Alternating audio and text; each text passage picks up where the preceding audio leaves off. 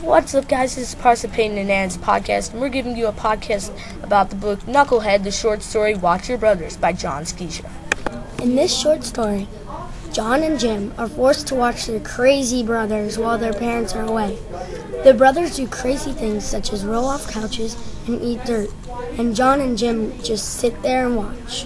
One of their brothers, Jeff, eats a cigarette butt, and John and Jim get a psycho idea to charge their friends 10 cents to watch their brothers eat the cigarette butts. And that's exactly what they do. Back in that day, 10 cents was a lot. We really liked this story because it was funny and very crazy. It had many things to do with the real world.